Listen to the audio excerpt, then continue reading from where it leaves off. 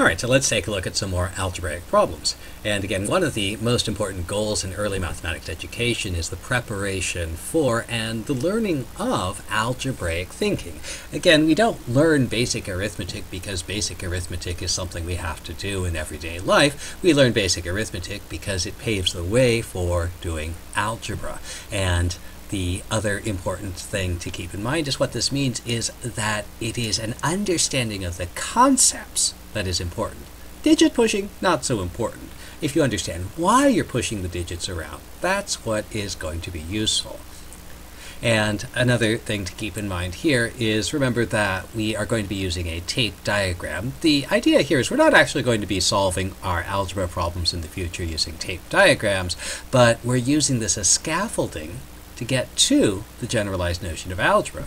And so again, just as I can represent a concrete amount using a picture that looks something like that, or I can represent it using an abstract symbol like this, I can represent an algebraic expression concretely using a tape diagram, and a little bit later on, or represent it abstractly as a set of symbols.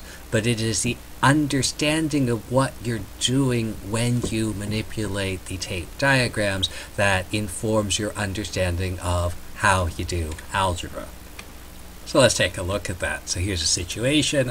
So Jeff, I start with 25 marbles and I lose some of my marbles. And I have 18 left. And so I want to do is represent the situation using a tape diagram and solve the problem.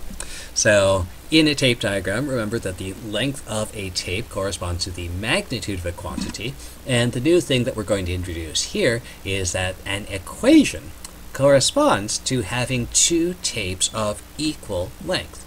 So here it seems I have two quantities. The initial amount of marbles, 25 marbles that I started with, there's my original amount. And in the description of the problem, some of these are lost and there are 18 left. So what I might take into consideration here is I've lost some amount, so those are gone, but there's now 18 left.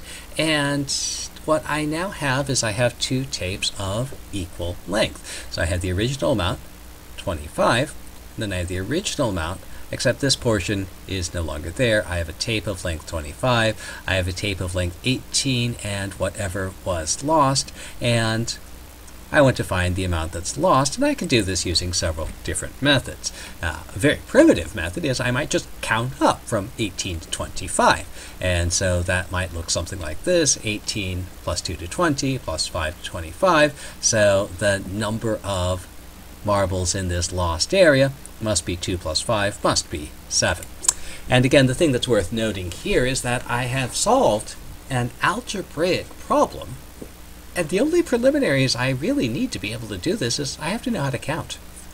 And what that means is I can introduce this type of algebraic thinking very, very, very early in the curriculum. Again, research shows that properly introduced, you can start to introduce algebra problems in the first or second grade.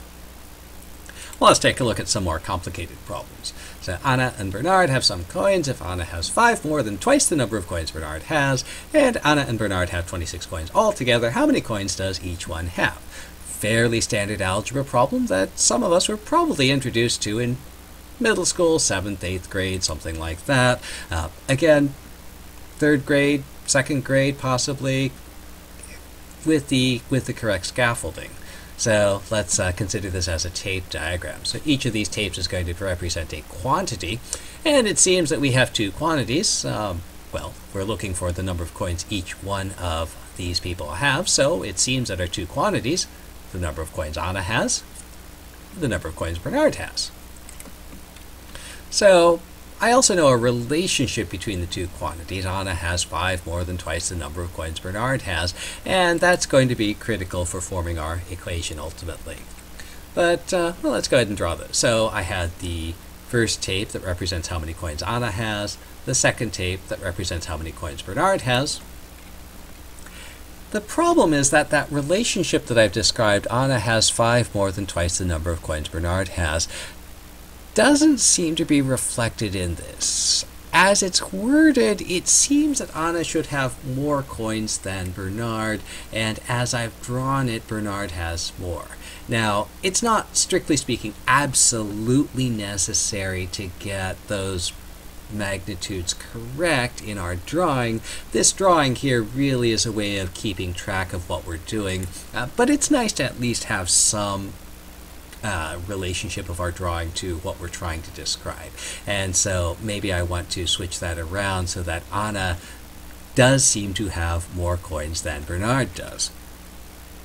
Actually, let's go ahead and take into account this particular description. Anna has 5 more than twice the number of coins has. So I should redraw Anna's tape to reflect this. So here's the amount of coins that Bernard has. So Anna has twice as many and 5 more. So maybe I'll draw Anna's tape looking something like this. So here Anna has twice what Bernard has and then 5 more. And the important thing here is this is not an equation. I do not have 2 tapes of equal length, and so I don't have any sort of equation yet. What I have is a representation of what Anna has and what Bernard has. Now, what I do know is that Anna and Bernard have 26 coins altogether. And what that suggests is if I put the 2 tapes together, so here's Anna's tape, here's Bernard's tape. If I put the 2 coins together, then what I end up with is a tape that should have a length that is equal to a tape representing 26. So here is where my equation is.